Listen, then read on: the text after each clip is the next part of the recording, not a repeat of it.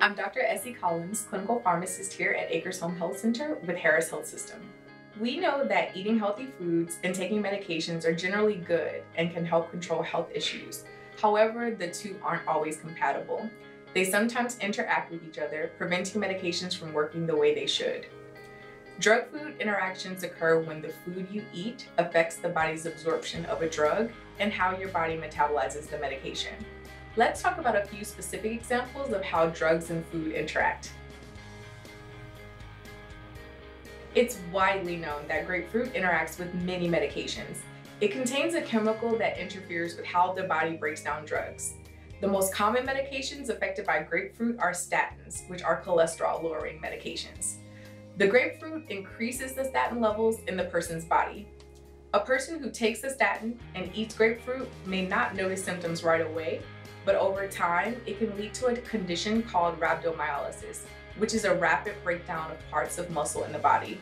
This can lead to severe body aches and muscle cramps, and even acute kidney failure, which is a medical emergency.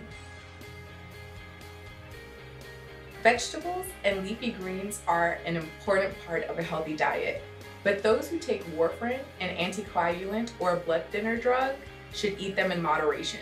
High vitamin K foods like spinach, broccoli, and lettuce can cancel out the effects that warfarin has on anticoagulation or thinning of the blood. However, with close and proper follow-up with your doctor or clinical pharmacist, the dose can be adjusted to a person's diet as long as they keep it consistent from week to week. Some fruits to avoid when taking warfarin are cranberry, papaya, mango, and pomegranate. All patients taking medication should avoid alcohol. If you still wish to drink in moderation and socially, talk with your doctor or pharmacist first to find out if alcohol can be taken with your medications. Some medications absolutely should not be taken with alcohol due to serious and unpleasant side effects. Certain medications, such as tetracycline, a type of antibiotic, cannot be taken with milk because they bind with calcium.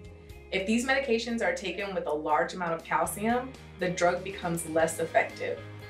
The biggest offenders more than food are antacids, such as Tums or calcium carbonate. There are many people who take this over-the-counter medication for heartburn or upset stomach. However, they contain very high amounts of calcium. Generally, patients should separate antacids and interacting medications by 2 hours. The most important thing is for patients to build a relationship with their healthcare provider, have open communication, and adhere to their instructions. If anyone has questions about foods they can or cannot take with medication, or if a medication should be taken with or without food, it's always best for them to ask a doctor or a pharmacist.